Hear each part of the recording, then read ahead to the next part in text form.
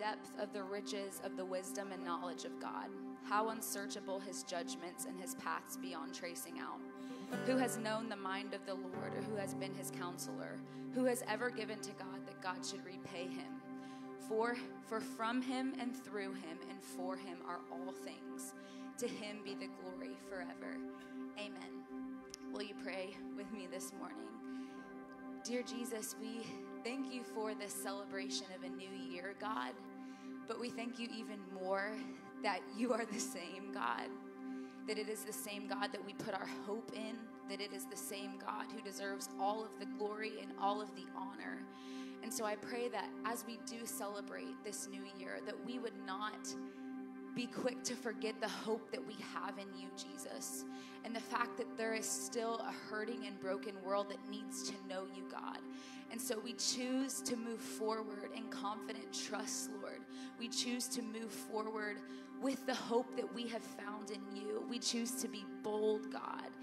We choose to be the light that you've called us to be for your glory, and we will continue to proclaim that it is all from you and for you and to you. In Jesus' name, amen.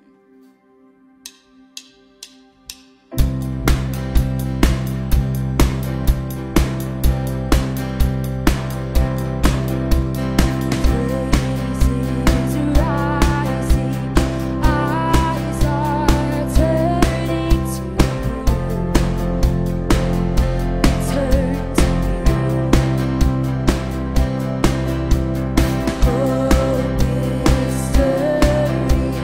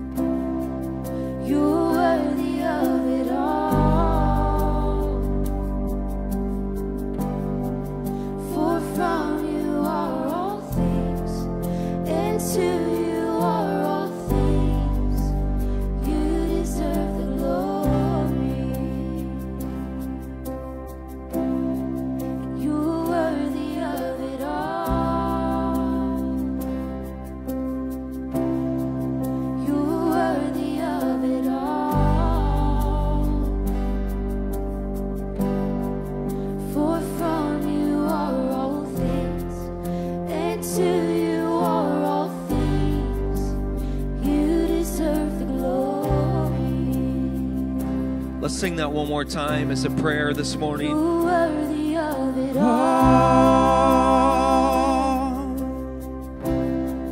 You're worthy of it all.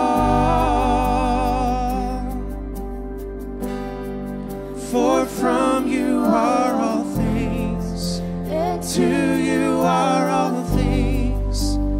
You deserve the glory.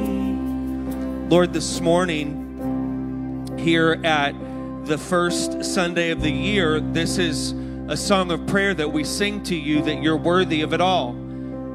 God, we know the things that have transpired in 2021, yet Paul says, forget not the former thing, press on to the thing that's in front of us. So Lord, here at the top of the year, 2022, we say that you're worthy of it all.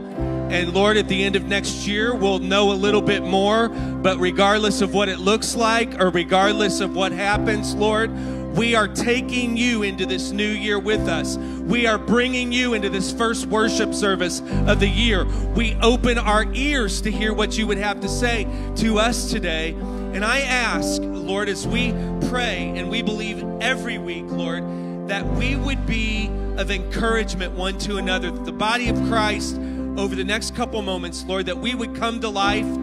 I thank you, Lord, for each and every person that has come out today. I thank you for the people that are online today. And I pray that your blessing would rest upon this moment. I pray that it would rest upon our praise, Lord, as we give you what you deserve, Lord. We know that you've served up a meal for us. But right now we look to you and we pray, God, that our hearts would just be open, that we would see how worthy you are, that our worth, God, would not be in us, but you living in us, Lord.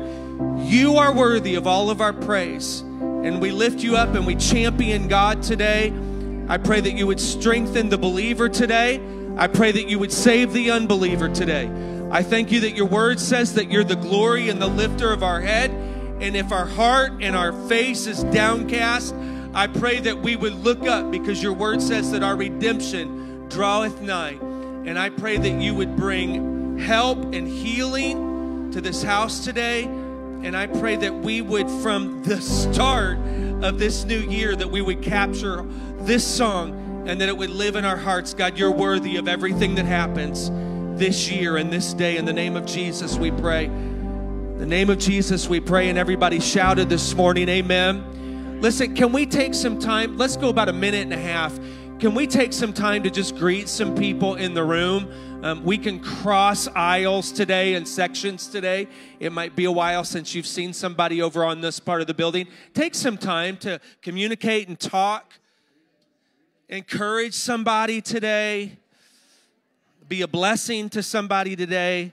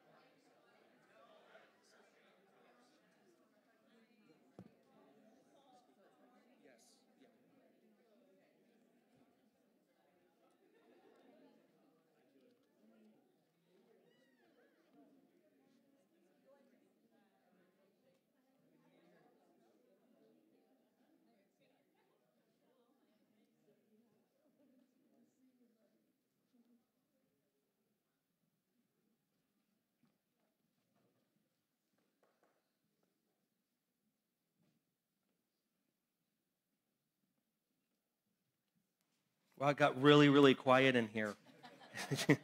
You know, it went from like dinner at the kitchen table to library, just like that. Who's thankful for a new year that the Lord has given you? You know, when I was thinking about it this morning, driving in, I think that would always be our hope, that we get to step over the threshold into a new year. 2021 is over, and we get to step out into 2022, yet we're also mindful that that's not everybody's reality. Paul said to be absent with the body is to be present with the Lord, and I don't know that time that the Lord's going to allow my last breath to be taken here, but I will say this, every year until that happens, I'm hopeful that I'm going to be able to walk into another one and that the Lord is going to be with me and that he is going to go before me. Who believes this morning, sitting here on the first Sunday of the month of the new year, that 2022 is going to be a good year, that God is going to be with us and he's going to be faithful? There's a couple of announcements that I do want to make today. First of all, if you're a guest with us or first or second time guest with us today, you received one of these cards when you came in.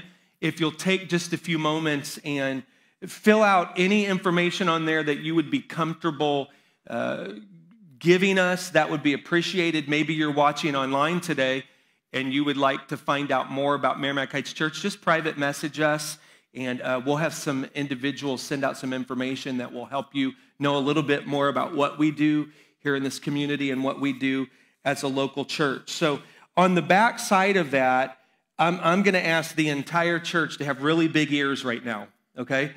And I want you to understand something. And sometimes we do things every week, but it might not always convert. We might be listening to something else or thinking about lunch during this time. Every week, we talk to you all about writing down your prayer needs. Now, this is a scriptural thing that we're to take on one another's burdens, and the Bible says that as we do that, we fulfill the law of Christ. Yet some of you could be sitting here, and you might be thinking, well, we don't want to burden a group of people to pray for us. Well, let me just tell you that's anti-scriptural, because that's what we're supposed to be doing. So if you are believing for a family member to get saved, or you have a sick loved one in your life, or you're walking through a financial time, or your mind and heart needs healing, it could be a plethora of stuff, because we got a lot of people that are part of the church here.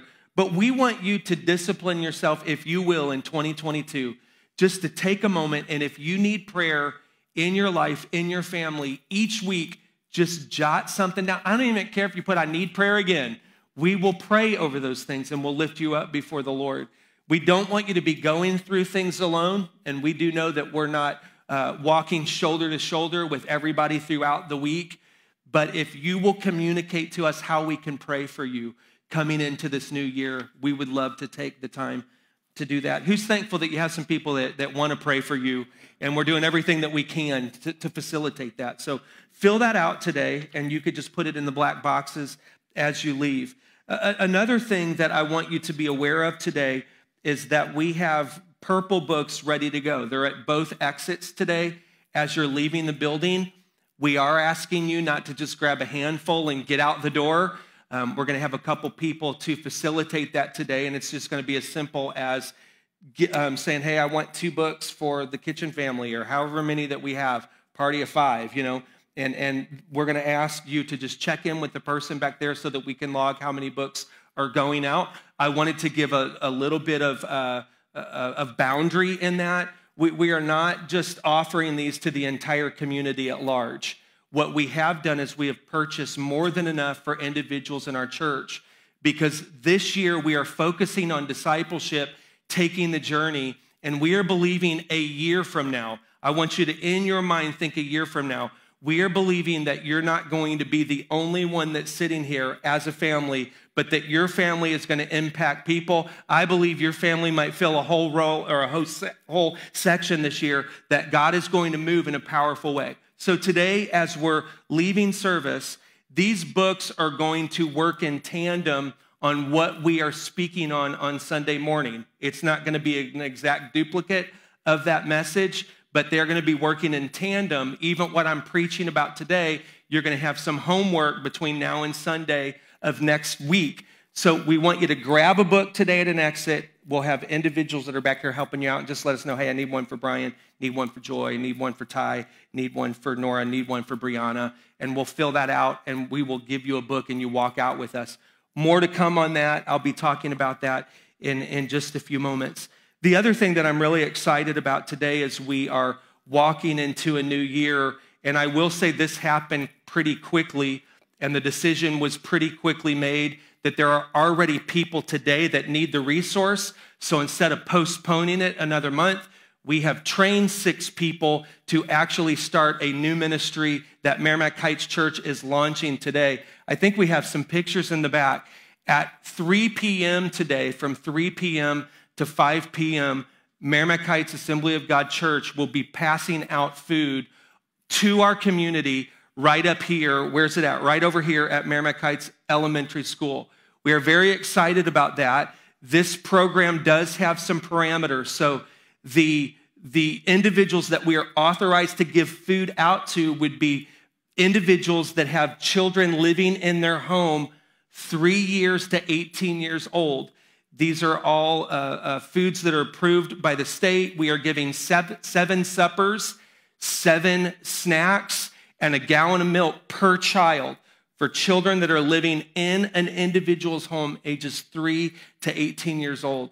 We are thankful that the Lord has opened this opportunity, and we're also thankful that he allowed it to happen today. We are asking you to pray for that team because I think it's going to be in the 20s and 30s as they are serving together, but who knows, the warmth of the Holy Spirit will keep them alive. And we have posted some things online. You're like, Pastor, how can I help? How can I help? I think as of this morning, we had about 14 people that had shared that. If you want to help us give food to individuals in the community, look at that Facebook post that we made, share it out to the community so that they could see it. And we're believing to serve 150 families today on the Meramec Heights Elementary School campus. We're so thankful for the relationship that we've had over the years with them. We're so thankful that God opens doors for us. Who's thankful that we can launch that today and that with God's help, we're going to help a lot of people over this next year. I don't want to belabor that or spend too much time on that, but as I said, we have a team of 6 people that are trained to help. The training takes about 10 minutes for an individual like yourself to walk through.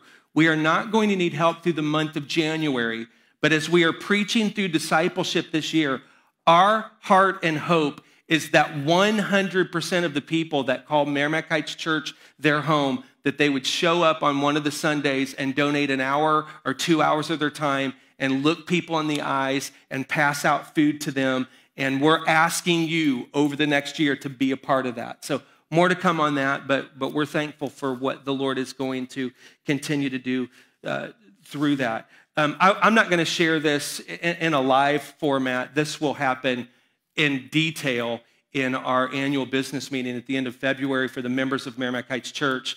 But I am going to tell you this. God has done exceedingly and abundantly what we could ever ask or think at a financial level here at Meramec Heights in 2021. Can you lift up the Lord for that this morning?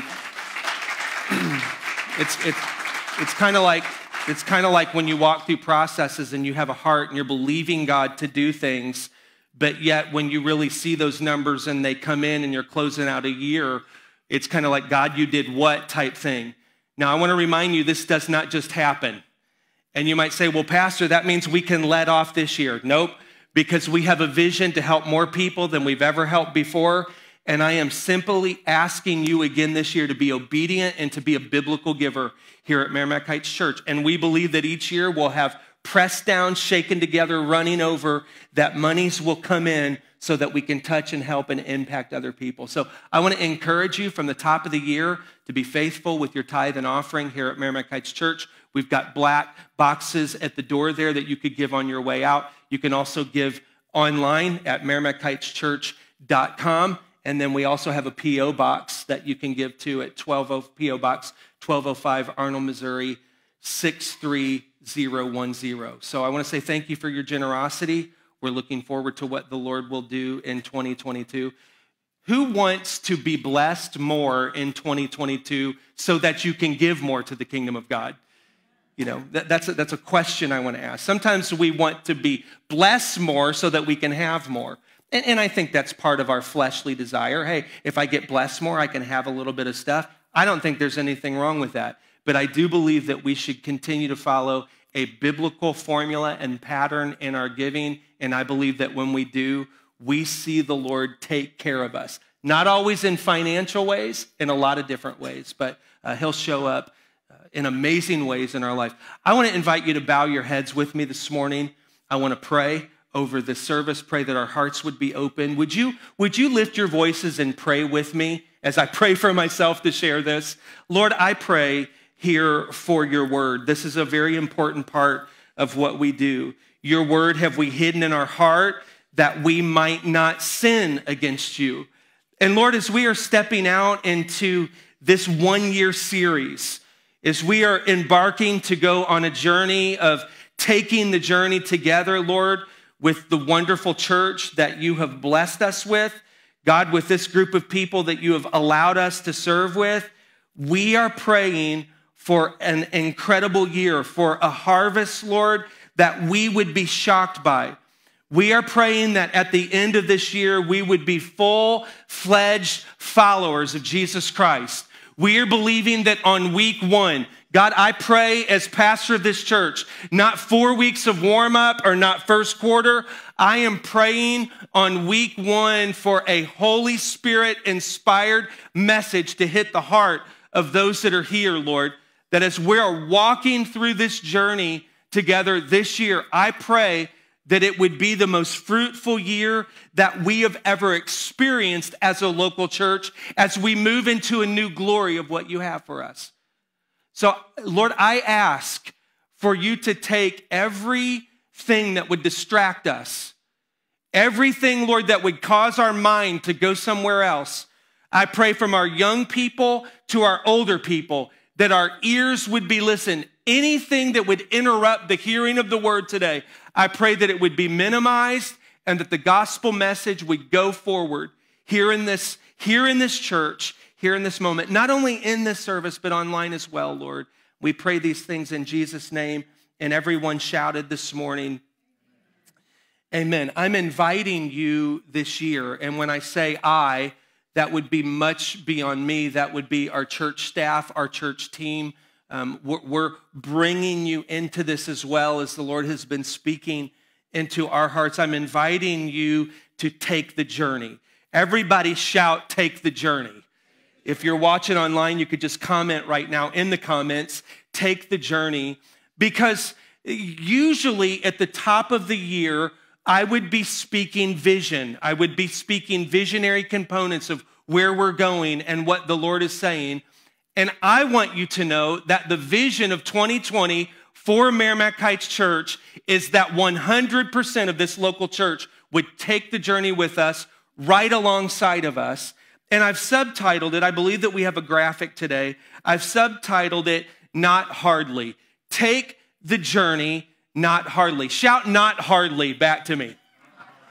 Have you ever been talking to someone and you're sharing with them and you're talking and communicating with them and they go and share what you've told to somebody else and somebody else comes back to you and you get wind of what they said that you said and the person says, so is that what you said? And you're like, not hardly. That's not even close to what I said. Have you ever had that happen before? How many of you in the room have kids? You ever had that happen before? What about the game telephone? Does anybody remember the game telephone? For all my people here that grew up in the late 70s and 80s, it might have been prior too, but we played this game called telephone. And what it looked like was this. Let's imagine that we had a line here of 20 people. And all of a sudden, I had a thought. We would do this in children's ministry too. But I had a thought, and I would whisper it to the next person. The second person would whisper it to the third person, the third to the fourth.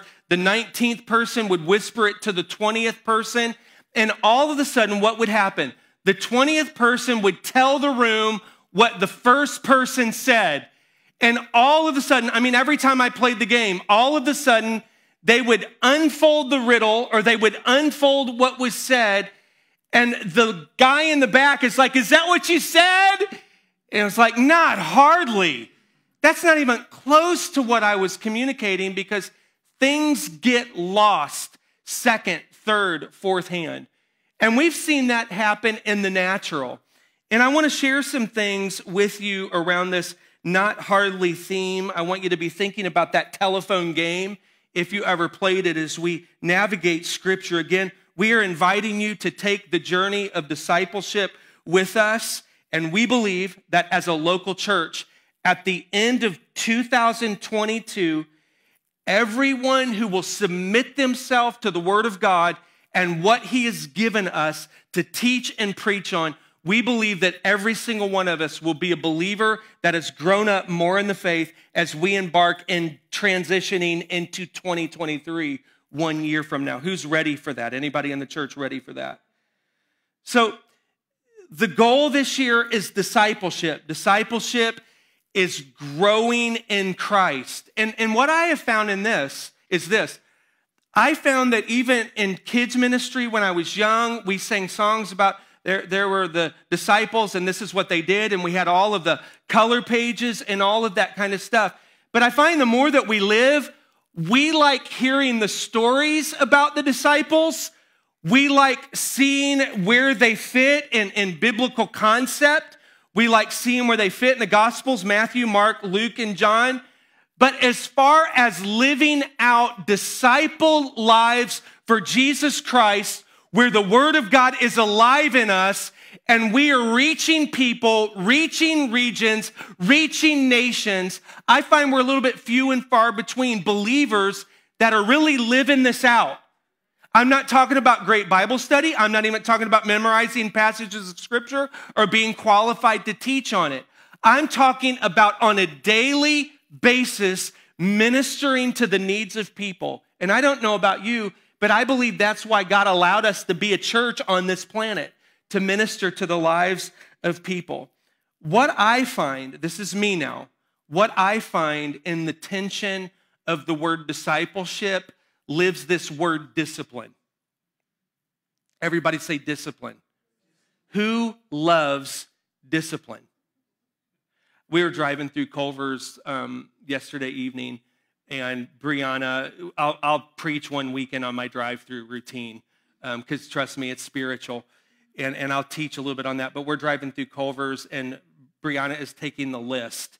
So really my only rule in the drive-through is this. Usually we're ordering for 5 to 7 to 8 people. Depends on who's over or what we're doing. This is my deal. Just tell me what you want and don't change it. If you don't want pickles on it, that's fine. I'll order it that way. But don't then say, oh, no, I decided I wanted onion. No, forget that stuff. Just what you say is what you get. And that's how my dad was, and I inherited that. So here's the deal. I told Joy had sent me a text, so what are we going to do for dinner? Burger sounded good, so she said, let's do Culver's. So I told Brianna, she's with her phone, I'm like, just make a list of what everybody wants. Ty was in the car, Brianna was in the car, Nora was in the car, Joy texted in her order. And as Brianna is taking the order, she asked me what I wanted, and I'm like, well, I just want a single with everything, fries, and a Coke. She's right in the front, and all of a sudden, I feel her hand squeezing my shoulder, and she said, Dad, let me help you. And I said, well, what? She said, you wanted to stop drinking Coke. So she said, what do you want? She made me order something else on the menu. What is that? Discipleship. Discipline. Got a friend, pastor friend, that says this. Lives easy, preaches hard. Or preaches easy, lives hard. Let me get that right. A lot of us love to hear about the disciples. We love to hear about churches reaching communities. We love to hear about the house filled with people. But the work and the discipline and the effort to be a disciple of Jesus Christ, my friend, is costly. It is not easy. There are moments of pain. It is not just a road that you're walking down, tiptoeing through the tulips. Trials come, adversaries come, persecution comes. To really be discipled takes some effort, and I find that living in the word discipleship is the word discipline, and to be a disciple, it means that I need to have some healthy routines spiritually that are built into my life. That's the first part of discipleship, healthy routines. The second part of discipleship or discipline is this: I need to be disciplined. Now, how many of you growing up loved it when your parents disciplined you? You just couldn't wait till dad came home. I don't know how it worked with you all. But if my mom had to call my dad at the church office because I was acting up, and I was not being disobedient to her, and she walked in and said, Dad said he'll deal with it when he gets home, it was a miserable 4 to 5 to 6 hours. Because when my dad was coming home to chastise. We've lost it today. When my dad was coming home to discipline. I am not talking about unhealthy discipline. I am talking about spiritual discipline that knows that you have been disciplined and that you know that you have been chastised, because somebody sees the path that you're walking on will cause you to live in despair and death, and they will rescue you. That's what discipline is. Spiritual discipline. If God loves you in 2022, he has to chastise you.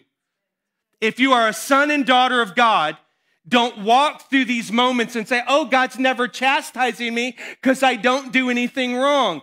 Look for the areas of your life that he's causing you and calling you to grow up in. Some other things when it comes to the struggle of discipline for those that are human, and that would be most people in the room, except for this guy behind me. It would be this, that as I'm committing to these processes that are going to grow me in Christ, it might mean that I might have to say, you know what, I've never really had these things down. Or I started for a month, or maybe I gave a good year run, but there are things in my life. Think about it. How are we ever going to be everything that God calls us to be if we're not taking time to pray, taking time to read the Word, taking time to memorize the Word, and taking time to implement what we've memorized into our life? Now, I don't say that to downgrade anybody. I say that rather at the beginning of the year. Imagine what would happen if we would wake up to that and say, this is going to be a year that I walk with God in a new way. So committing to the process can be difficult for humans, and then committing to being corrected. Let me just ask you, what corrects us in the spirit realm? What corrects us? Well, it starts with the Word of God. The Word of God brings correction. But if I'm never in the Word of God, then how can it correct me?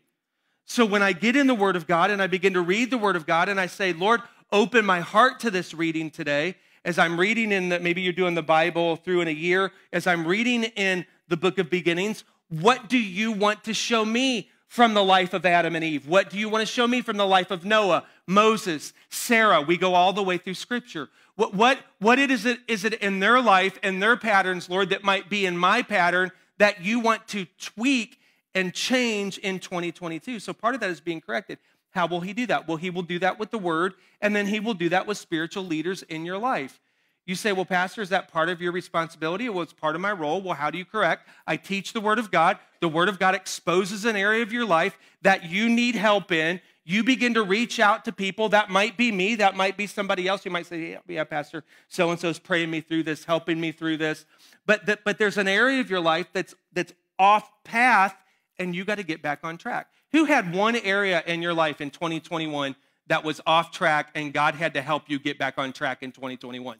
Just show of hands real quick. Could have been simple. Now, I'm not going to ask you to raise your hand again because I know you all been redeemed coming into 2022. But I want to ask you this question, raise a hand in your heart. Have you carried any of those patterns that the Lord was dealing with that you did not master yet with his help into 2022? Are you already in 2022 and the Lord was trying to get you to come up the mountain, but you stayed at base camp? That's what we're talking about here really over the next month. Now, I know what you're thinking when I begin to say, hey, we're going to be in this entire series for a year. You might be saying a whole year of discipleship, but if you'll give me a moment, I'd like to counter that. Because isn't the goal for us to live every day discipled in the things of God? Wouldn't a 1-year investment to be discipled possibly in ways that I never have, to open my heart to some things, some areas of healing and deliverance that need to happen that I've been carrying too long, to be able, this is another hope that I have. I hope that this year in 2022, 100% of the people lead somebody to Christ here at Meramec Heights Church. Not in this building, but that would come off some of us. I've had so many conversations, but Pastor, it's God that saves people. Absolutely, but how does he oftentimes do that? Through a vessel. You'll never save someone But my friend, you should be leading someone through the sinner's prayer. Will they say, in Jesus' name, amen? And in that moment, God saved them. In the park, at the place that you're getting the car worked on, at a drive-through. I don't know what it would look like. Places that you frequent often, you're building relationships with them. I'm not just building relationships haphazardly, Lord. You brought people into my life, and if they don't know you, I can't keep walking by their side and walking with them, having never asked them where they are with the Lord. So that's discipline. It's correcting bad behavior, even in our own life. To think years and decades can go by, but we're not really expanding the gospel by telling friends and neighbors and family members that are without Christ the greatest hope that we have. It's committing to a process. And when I look at this year-long perspective, my thought is, well, Brian, every minute of your life, God never left you off the hook on this. So we have to walk through it, and we have to learn from it. We have to discipline ourselves, and to do this effectively, we can't do this outside of Scripture. Scripture has to drive the engine. So I want to share a scripture with you found in Hebrews chapter 12, verse 11, and it says this, and it's the Word of God, so this is the same for all of us. This is the same for all of us. It's not easier for some. When you have an area of your life that is out of discipline and God's working with you, it's just as hard for you as it is for everybody else. So it's very easy for us to begin to say, well, look how quickly they grow. Well, they might have got over it a little bit more quickly because they allowed and yielded themselves to God's strength to help them, but it was just as painful for them as it was for you because God was working them through something. Hebrews 12:11 says this, now, no chastening, I can put in parentheses there and it will not change the English, discipline. Now, no chastening or discipline seems to be joyful for the present, but what, church? What? Say it a little bit louder. But painful. So there's a semicolon put there. They don't stop. Scripture says, nevertheless, so this is after the pain, post-pain. Nevertheless, afterwards, it yields the peaceable fruit of righteousness to those who have been trained by it. Now, I do know this in my own life. It doesn't matter what I've let carry over year after year after year. Until I deal with it with God's help, I'm not going to be at peace. You can dress it up on Sunday morning and make it look like you're at peace. You could be in the band and make it look like you're at peace, or on the media team or serve team or passing out food today or preach the message and make it look like you're at peace. But if God is kind of riding a nerve in your life and saying, I want to deal with this with you, and you will not allow him, there is not full levels of peace in your life. This says it will be painful, yet after the pain, it will yield fruit. Well, what will the fruit yield like? Well, it will be a fruit of righteousness to the person who has been trained by it. Now, I can't use myself as this example, but if we brought up a incredibly fit individual today, and I mean they just had an impeccable eating routine and cardio routine and lifting routine, I couldn't be that example. I might try to dress to look like I'm that example, but I'm going to tell you right now, I'm not that example. That athlete or that person, and there's some people that I've followed over time, and I'm just, by their discipline as of an athlete, I won't say their names today, but it's just, I'm mesmerized by it. All of a sudden, you start talking to them about their food routines, their cardio routines, their lifting routines, what they give up, how early they get up, what their sleep routines, the money they spend.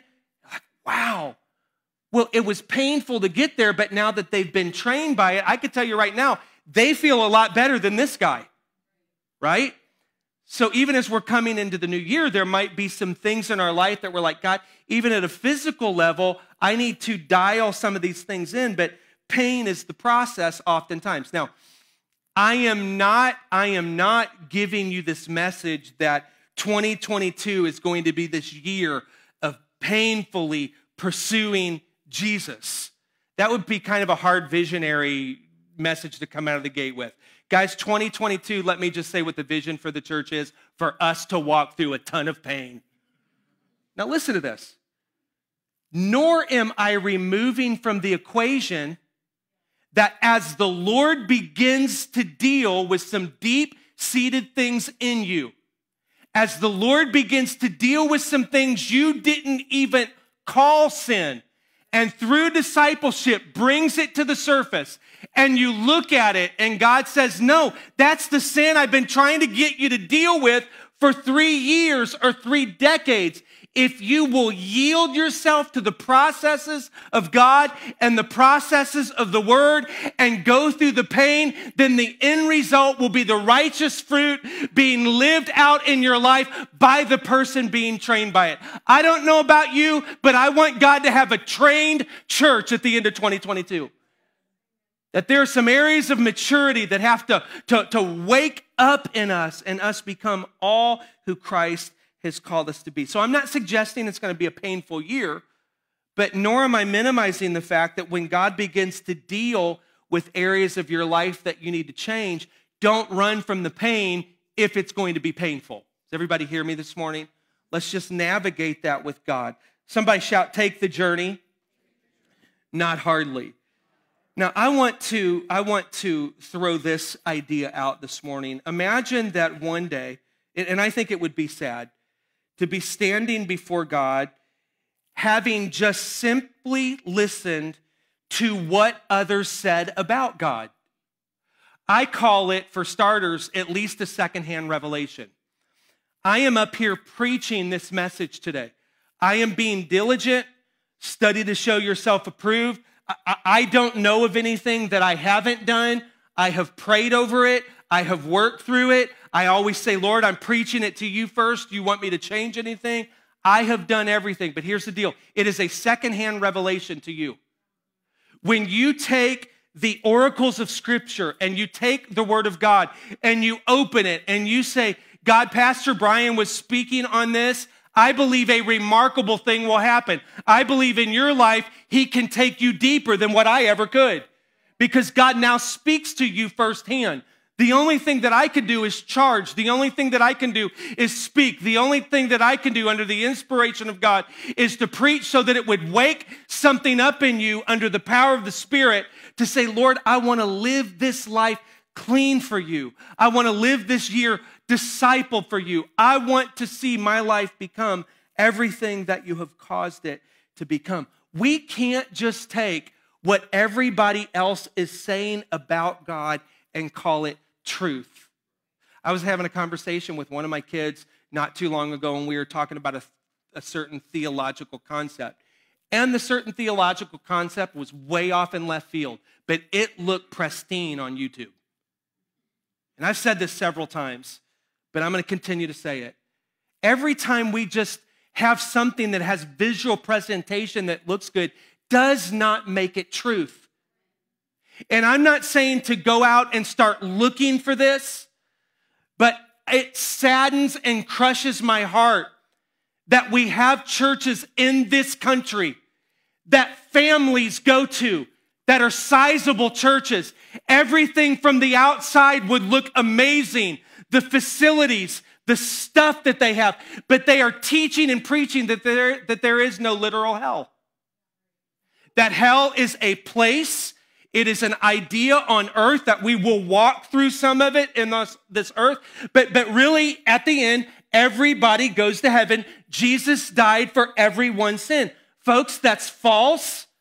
That is not the right teaching. That is not Bible. I would even say at a theological level, when kids are like, man, I listened to a message, it moved me, it was awesome. I would listen to it.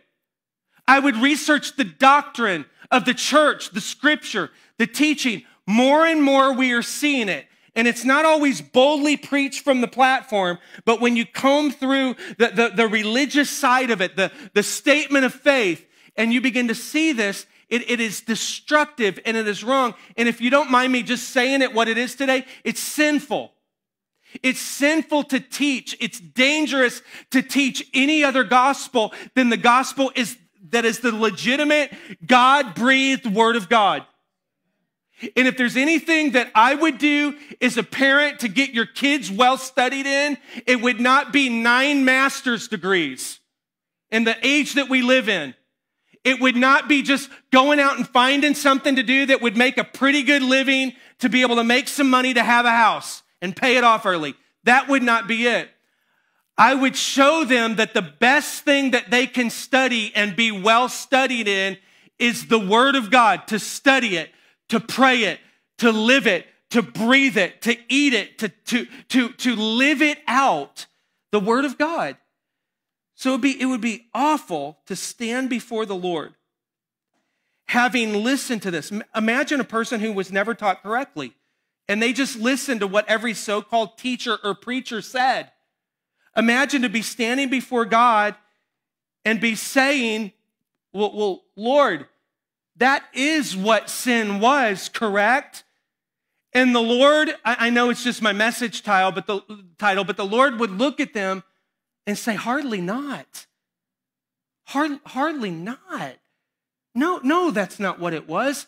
What my word says is what it is and what it was. And it also is what is to come. Because the word, church, is not just the physical word of God. The word becoming flesh is Christ. It was God that breathed through men to write down the Bible. We have to, for our family's sake, stop wiggling out of things that are sinful, that are not right.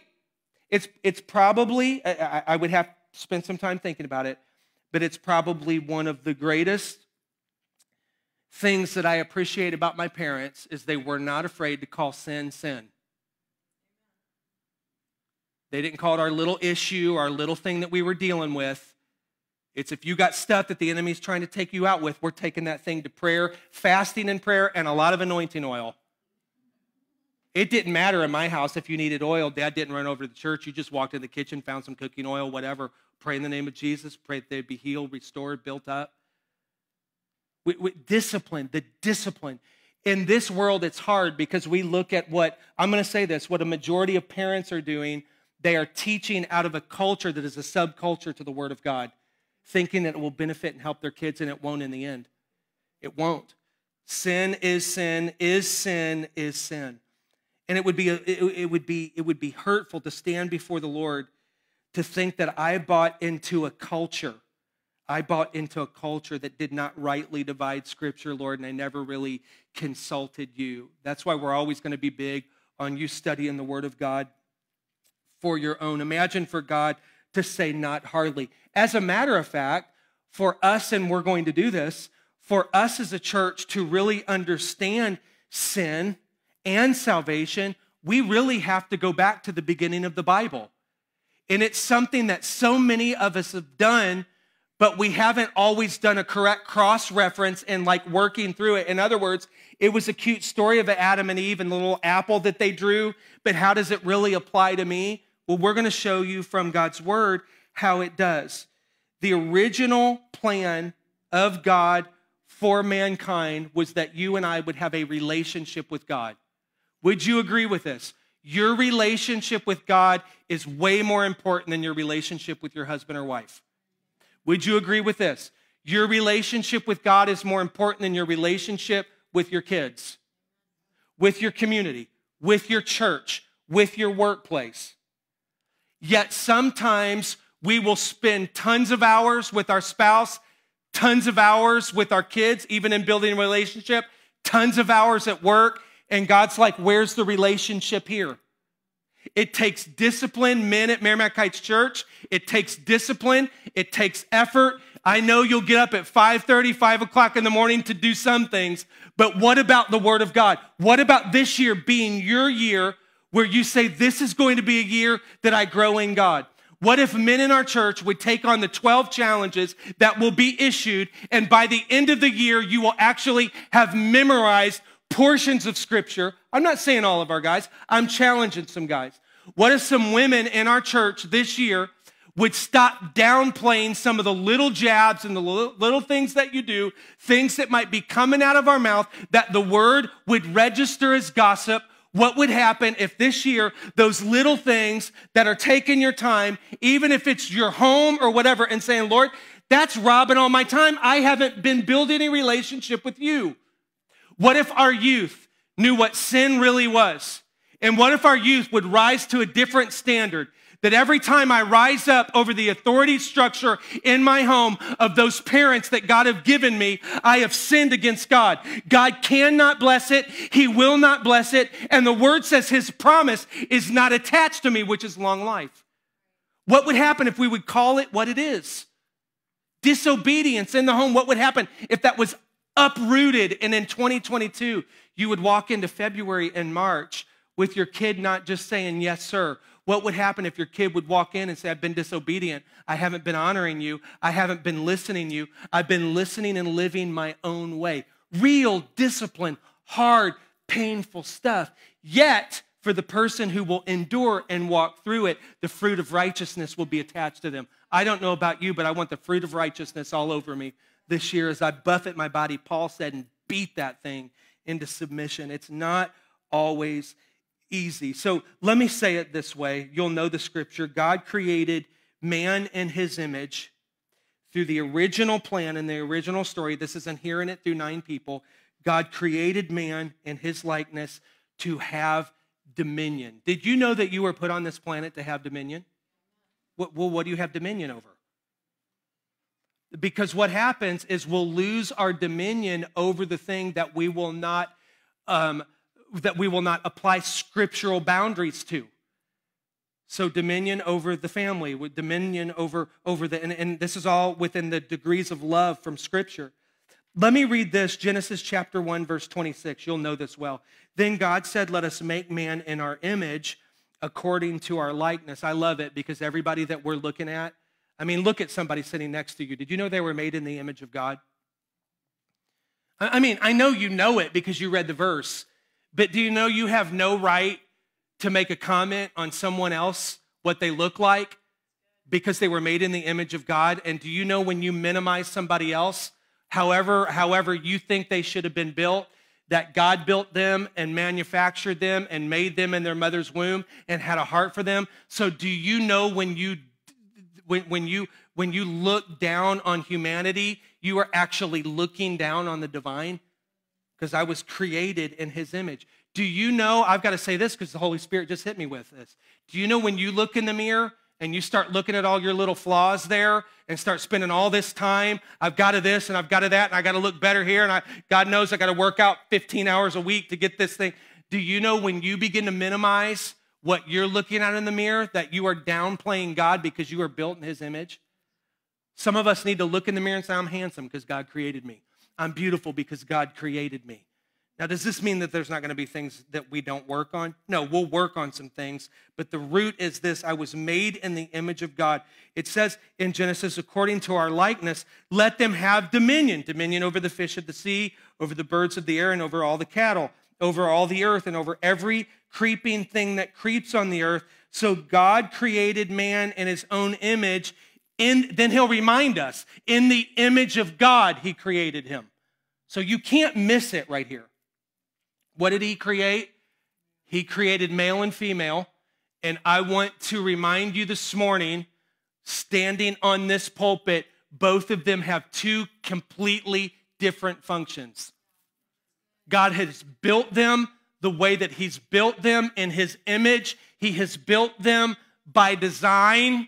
We know the scripture. He creates Adam and he reaches down into Adam's chest cavity and he pulls a rib out. And she wasn't man, she was, whoa, man.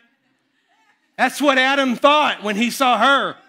He's like, I mean, you did a good deal with me, God, creating me in your image, but that right there, Lord, that's what I'm after. And vice versa. God has genuinely put within us a desire for the other kind. And the enemy will always, has always perverted truth. He will try to flop it up on its back. Here's the reality. God made us for a reason. the way that he made us for a reason. Men, be the men that you are called to be. Women, be the women that you are called to be, so that God would be honored and glorified. And in the midst of struggle and turmoil and sin, submit it to God and watch your life go to a whole nother level in him. That's with anything in our life. It says that he created him man, or male and female, he created them. So when we look at this scripture, it's the beginning, and I'm not teaching this whole concept, but it gives man's position. Man's original position was to be created to bring glory and honor to God. If I want a strong foundation, I need to build on what, church? I need to build on the Word of God. There is not a man in this building that if you went to look at a house and they started talking to you about the house and the house was absolutely beautiful, and they would say, you know what? The foundation is jacked. It's got cracks all over it. It's settling. We don't even, honestly, we don't even know the house will be here in 5 years. You wouldn't be like, well, babe, at least we could get 4 good years out of it. No. Yeah, we kind of made the, we didn't put any rebar in the concrete there. It's just kind of, I think when they mixed it, I think they put more sand in it than they were supposed to. I mean, it's awful. Foundation is awful. Rest of the house, gorgeous. Heated floors. You would not buy the house because, number one, you wouldn't feel safe to put your family in it. You wouldn't feel safe to have Christmas. It's like, what's going to happen? I think we already hear it creaking. Why? Because it's foundational stuff. Why would you build a foundation on anything else other than the rock and the Word of God? Because there's no safety in it. Why would you water down and minimize stuff to make yourself feel comfortable with a certain part of Scripture, sir, when God said, no, I'm not letting you off the hook. What I said is what I meant. Ma'am, why would you kind of wiggle around and say, oh, we can cut corners there? You can't cut corners with the foundation. You can cut corners with countertops, not with the foundation. The foundation is the most important thing. I want to ask you a serious question. Do you really want to be men that build on a foundation of Jesus Christ in 2022? Do you really want to sit here 53 more weeks, nod off and be like, yeah, it's kind of cool for my wife, but I don't know if I'm getting anything? Do you want to open your heart and say, I am lacking in discipleship? There are areas of my life that I could be so further along in if I would just open my heart to brothers and sisters in Christ, open my heart to the Word. I really believe that everyone who will do that, Joy and I are going to work through that ourselves. I believe God has a solid year planned for us.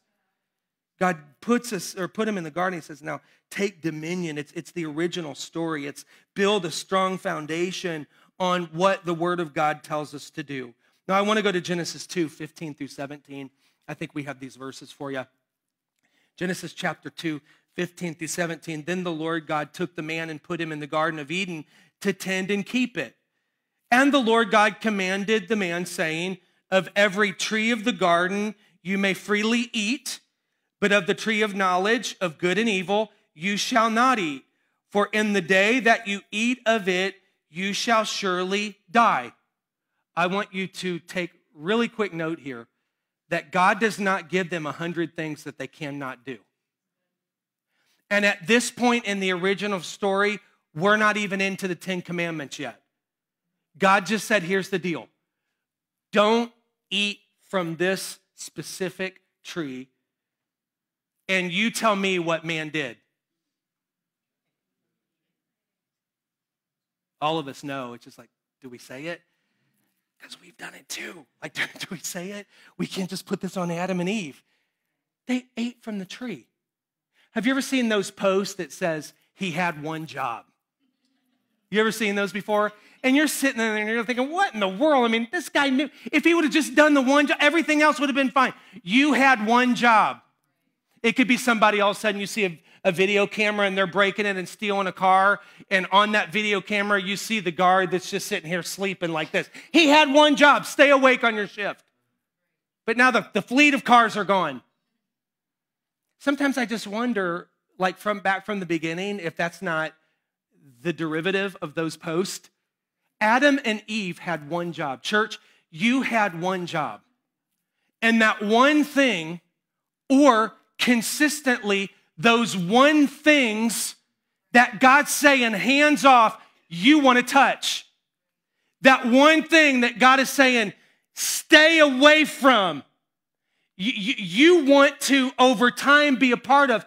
And I want to show you through a discipleship pattern today why your life is the same as my life, although we fall for a lot of different things. Why, when God says no, do we want to head in that direction? Because Scripture really points it out to us. It's not 100 things that he asked. It wasn't 10 things. It's just like, hey, do this, stay away from this tree, but eat from this tree. Sin, I wanted to make it as simple as I could and still keep the essence of what sin is, because I could give you a statement from commentaries and study that would sound really, really good when it comes to sin, and you'd be like, oh, okay. But here's what sin really is. Sin is disobedience to God. We are going to talk this month about sin, and we're going to talk about salvation all month long. Sin is disobedience to God. Don't look at a well-written statement from your favorite author on what sin is. I want to give you a very simple deal. Sin is disobedient for God. If you were disobedient to the Lord in the last 7 days when he asked you to do something, sin of omission or commission. A sin of omission is a sin that you wrote out. God said it, but you're like, forget that, I'm doing it anyway. Or God said it, you didn't really think about it, you just didn't follow through it. That's an omitted sin. A committed sin, sin of commission, is something God said didn't do, but you committed the act against God because it was disobedience to God. So a lot of times we really fish, or we're looking for, or we get surprised by what I call the big sins, but we got a lot of little ones living in our life. Sins of commission and omission because we didn't do what God asked us to do.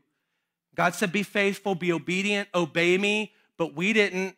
So we had one job, and who by a show of hands can fail that sometimes you failed at your one job or your one responsibility that God had.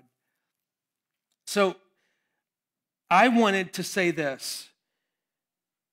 Sin, any act of sin, I'm not going to categorize them, is disobedience to God. Sir, sin is not a little slip up in your life. Ma'am, sin is not just this little minor error that I have in my life. Youth, sin is not, college-age students, sin is just not kind of this little issue. It's really not that big of a deal. No, sin is sin.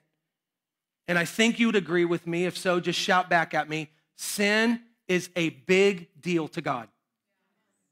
Sin of all sorts. Little, huge, however you want to classify it. A lot of us will look at the huge sin of someone else and we'll have 100 little sins in our life. I'm going to tell you what, if all those would get together, it'd be a pretty big sin. And we start rating stuff without just simply looking at Scripture and saying, wait a minute, Lord, were you asking me to do anything this week that I just shrugged it off and said no? Have you simply been prompting me to do things and to move in the direction of obedience to you, but I've been saying no? For Lord, if I have, I've got some sin in my life that needs to be brought to the altar of God where man meets God, not just this altar, and it needs to be dealt with. James chapter 1, 12 through 15 says this, blessed or blessed is the man who endures temptation, for when he has been approved, he will receive the crown of life which the Lord promised to those who loved him. Let no one say when he is tempted, I am tempted by God, for God cannot be tempted by evil, nor does he himself tempt anyone.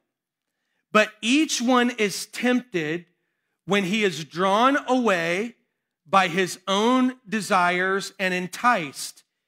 Then when desire has conceived, it gives birth to sin, and sin, when it is full grown, brings death. That's James 1, 12 through 15. Now, you might be wondering what this is. Did anybody wonder what this big stuffed teddy bear was behind me? Well, I want to, for the next few weeks, introduce you to a friend of mine who I'm sure has been a friend of yours at times. It's not a friend we like to bring to the forefront of our life. It's not a friend that we for sure like to bring to church. It's not a friend that we like to have at the family Christmas party, possibly particularly in front of your kids. But it is something that we all deal with. This is my friend, sin. You have a friend, sin. It's not flashing on the screen today. You don't journal about it so much can see it. It might be suppressed. It might be small. It might be hiding under the spiritual carpet in the corner of your room. But who would agree that sin is sin, and it needs to be dealt with in our life? So when we look at this, I mean, for most, who would agree that this thing is cute or has a level of it? It's actually supposed to sit in the sunshine for 12 hours so it gets fatter and puffier. We haven't had any sun, so he's a little malnourished right now. But when I look at sin, it's cute. When I look at sin, it's nice. When I look at sin, it's comfortable. When I look at sin, it feels good. I mean, if we were to be honest, it's pretty much absolutely adorable. Because that's the hook. That's how the enemy reels you and I in. And I want to remind you and preach this from the Word of God. The devil did not make you do it. The process of every sin in your life was just outlined in the scripture that we read. How can something so nice and attractive and cuddly and so soft be so destructive? Well, my friend, sin is sitting dormant right now on this Sunday. You're not running around with it. You might go back to it later this evening or sometime on Wednesday morning, but right now we're appearing to be pretty attentive to what's going on. But I'm going to tell you the innards of this thing is a grizzly bear. It's not cute in your life, and it will destroy you. And I'm trying to preach to somebody at the beginning of 2022 who has allowed something to carry over from 2021. God has given you a moment. He's casting a net for you to deal with something in your life with His love and with His mercy and with His help. To say, Lord, let that be eradicated from my life. But sin looks so pleasing. And I would say this, it's supposed to. That's how sin works. Now, some of you have been delivered from your sin, and you look back on your sin, and it's grotesque. It no longer has the allure from what it once had. You were delivered from it. Some of you might have been saved from something, but that sin kind of pulls you in every once in a while. So there's still great temptation in your life. So I'm preaching to all kinds of people this morning. How can something so adorable cost us so much in our life? Well, I've learned this, that the allure of sin and the attractiveness of sin fronts itself very well. It looks very pleasing to the eye. It doesn't show you the destructive factors on the other side, because if this showed you the destructive factors on the other side, you would not be allured or attracted to it. What happens is sin captivates you, and the tentacles of sin wrap itself around you as you begin to know it more. And I don't know what your sin is. If you're sitting there thinking, does he know? Does he know? Does he know? I have no clue. But if the Holy Spirit's trying to deal with an area of your life, relent. Say, God, help me with this. Help me to walk with you. Sin will lead somebody down a path that feels good, because it fills a fleshly desire of sort in our life. But it does not reveal, it doesn't reveal where it will spit you out on the other side. Sin in its attractive form has no shame to it. None. You're not thinking shame, you're thinking flesh. Sin has no, when you start, it has no guilt associated with it. When you sin, if you had any guilt, you bypassed all that stuff over time. Some of you have been there before. All of a sudden, you were walking in this direction. You were tempted by something. It had not been an issue in your life. And all of a sudden, you look at it and you start walking in that direction. Holy Spirit arrests you. You're strong enough in the Spirit right now. You start walking the other way. You start going on in your day. It might be a year later. All of a sudden, issue comes up again. And you start walking in the direction of it. You just look a little bit longer. And you walk away from it because the power of God is working on the inside of you. You're living a discipled life. You've been praying. You've been reading the Word of God. You said, Lord, I know that I have been built up in you. Your Word says that I've hidden your Word in my heart that I might not sin. But you keep going back to it. You keep walking back to it until you begin to give in to the process of temptation. Sin does not show you at the start the guilt, the shame. Sin does not show you the sleepless nights. Sin does not show you the miserable days. Does it, church? No, it doesn't, because you would run away from it. It doesn't show you that in the end, it will leave you empty. Even the thing you thought you had, you didn't have. And that can come in so many different packages, in so many different ways. I don't want to give on the first Sunday of the month some watered down version of something that will leave you short of God's plan for your life. I know that it might not be the most popular message to speak at the beginning of the year, but I'm just wondering what life could look like if there are any sins that are holding on. I think the book of Hebrews says besetting sins that just won't let go in our life. I wonder if we could be free of that January coming into February, what 2022 could look like.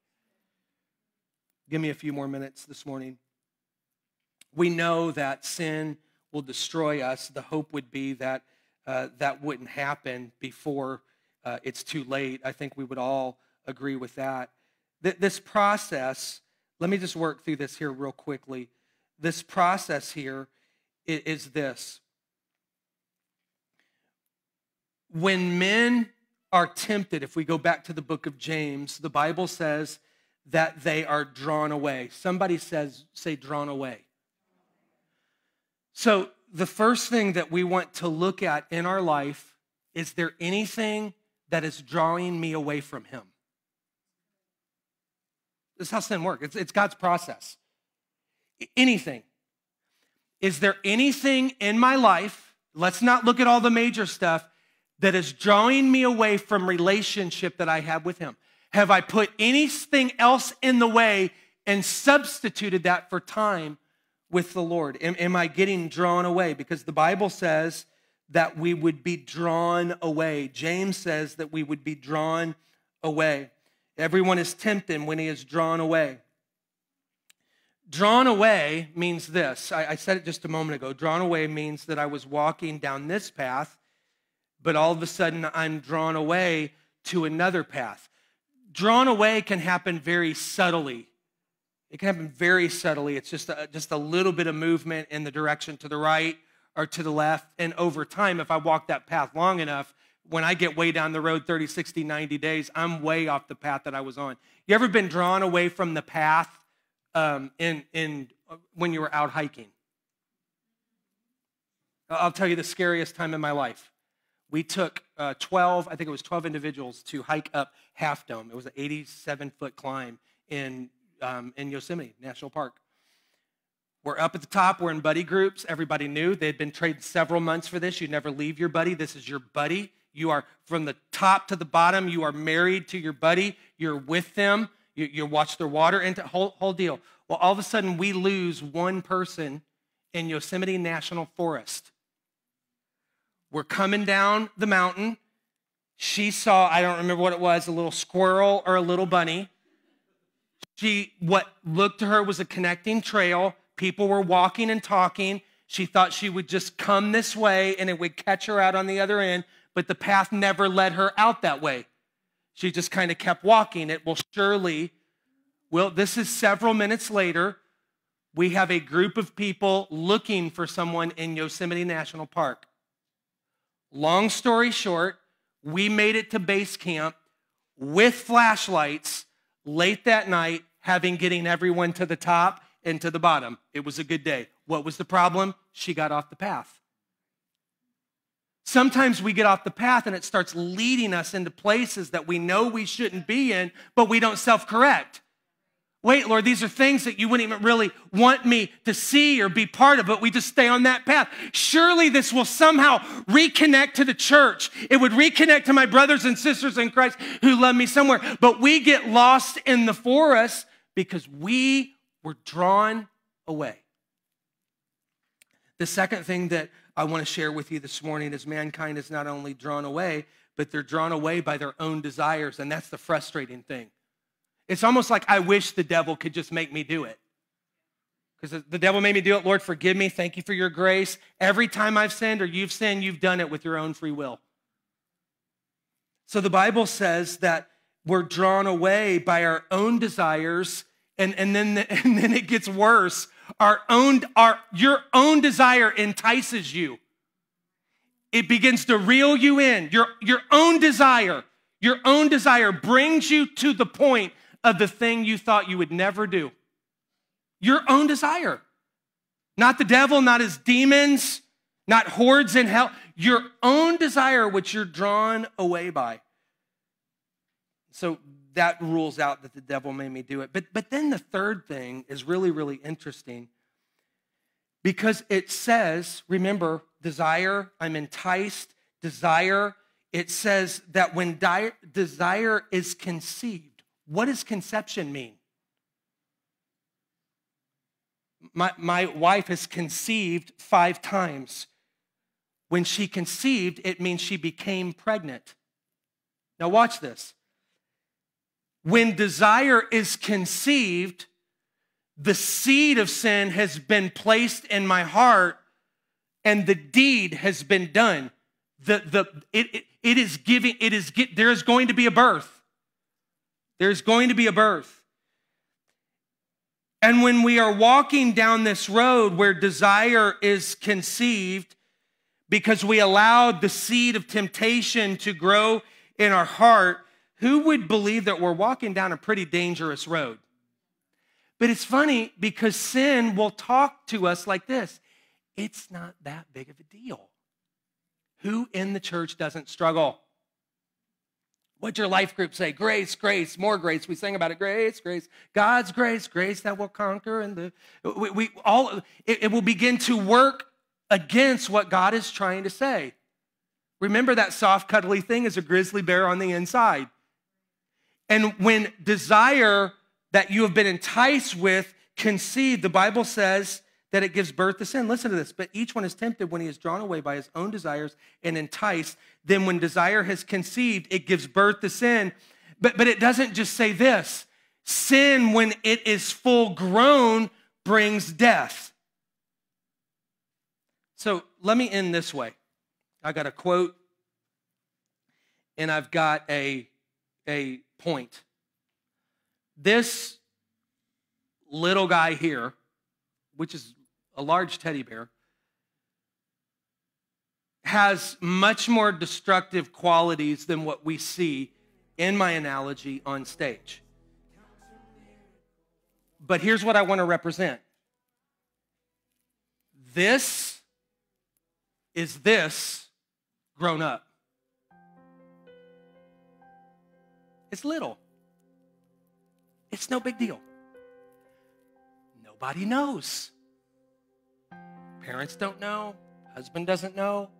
Wife doesn't know. It's not hurting anyone. And here's the deal. If it's sin, fine. Then it just hurts me. No, it doesn't. It hurts the heart of the Father. One that created you to have relationship with him. One that created you to be in love with him, yet gave you a will. My friend, this, in the realms of sin, is simply this. Little bitty areas of disobedience added up over and over and over in our life brings conception. It might even be one deal.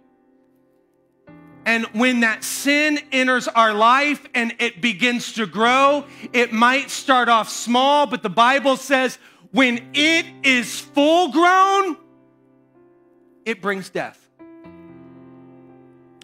I love, and I do not make this the Word of God. I would never make it the Word of God, but I very much appreciate much of what he has done for the kingdom of God. This is a man by the name of Charles Spurgeon, and I want you to listen closely to this quote. No matter what your maturity is in the church, what your position is in the church, I want you to listen with pristine ears. Spurgeon said this: the only real argument against the Bible is an unholy life. When a man argues against the Word of God, I love this, follow him home and see if you cannot discover the reason of his enmity to the Word of the Lord. Spurgeon says it lies in some sort of sin. When you are upset with the Word, and it could be, and I'm not saying preachers can't preach it wrong. It could be somebody said something and it just sets you off. I can't believe the pastor said that. That's not in the Bible. Well, that's a problem if it's not in the Bible. But I'm going to read this again.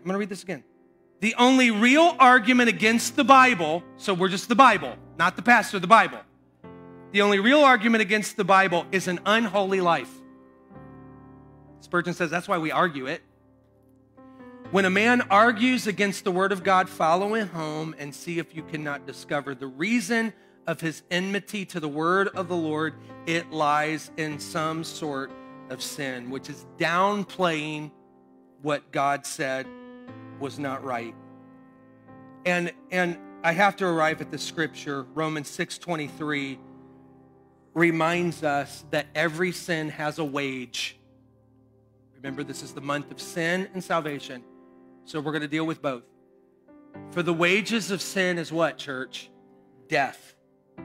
There's a comma there. We'll get to the other, but the gift of God is eternal life in Jesus Christ our Lord. But I want that beginning passage to stick out. The wages of death kill a man spiritually. And God offers this wonderful, wonderful gift. First Sunday of the month, 2022, take the journey. Not hardly. That could actually be your response to discipleship this year. Not hardly, not me, man. You're not going to find me doing any of that stuff. I'm cool. You might even say, I can do all of this stuff without all of you all. Here's the problem. It's not Bible, because you need me and I need you. What we wanted to do is we wanted not only to teach and to preach and let you take these things and run with them and study them, and we've got a way in which you could do that.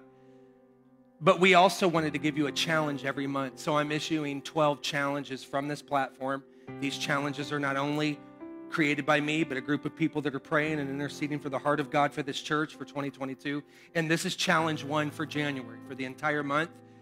We are asking if you would be willing to memorize James 1, 14 and 15. Do we have that verse back there, James, right here? Can you read it with me really quickly? This is the whole part. But each one is tempted when he is drawn away with his own desires and enticed. Then when desire has conceived, it gives birth to sin, and sin, when it is full grown, brings to death. We're asking every man, every woman, every boy, every girl. I would say if your kid can talk, teach them this verse. But in the month of January, we're going to memorize this verse so that the pattern is embedded in our heart. Wait, I'm getting tempted. I'm getting pulled away. Wait, this is my own desire that's getting me off track. I'm getting enticed by my own desire. This is ridiculous. God, I got to get this to you. You got to help me with this. And then the second thing is, it's a 2-part challenge. So it's to memorize this first. And then I think you have another slide back there, James. The second part of January challenge for all of us, starting with the pastor, is to search your heart for sin that needs to be submitted to God, asking him for help and forgiveness. This is all of us. I am going to this week start searching my heart for sin that needs to be submitted to God, asking him for help and forgiveness. Be open to say, God, am I hiding anything from you? Bring it to the forefront. So the 2 things are to memorize that verse and then do this heart search with us. We'll be bringing that up all throughout January. The other thing that I want to remind you of is we have books as you're exiting today. This is going to be the only week right now of homework that you have, I believe, first quarter. And we are going to be studying out in the first lesson. It's called The Original Story. So it's just a few pages that you have to read. It is loaded with scripture for you to read and give an answer to based on your perspective. I'm asking everyone that is going to start this journey with us between now and next Sunday. Love for you to do it on Wednesday evening to get in that pattern, but to go ahead and work through lesson 1. You'll see it. It's got lesson 1, and you're just going to work through all of that. What will happen on Wednesday nights as we progress and move forward, starting, I believe it's Wednesday the 12th, the second Wednesday of the month, we will be coming together. We'll be sitting all over the room. We'll have a facilitator. We'll have things going on for the youth who will be working through this. The kids, we will be discipling them as well through some curriculum and some things. But we're asking you to take the journey with us. We're asking you to take a book today and work through lesson 1. Dads, I would love it if you'd call all your family together this week just as a kind of a prime the pump to get this started and say, hey, we're all going to go through this together. And I know it might be, hey, get back to the table. I get all that. But just start working through it. The second Wednesday, we will all come together here in this building. We'll divide up into some groups. And it's going to be a year of discipleship, taking a journey that is not going to be easy, and it could have some pain in it. But I promise this, if we will deal with the initial pain, God has a whole nother bucket of fruit of righteousness on the other side to give everyone who has been trained by it. Would you stand with me as we pray this morning?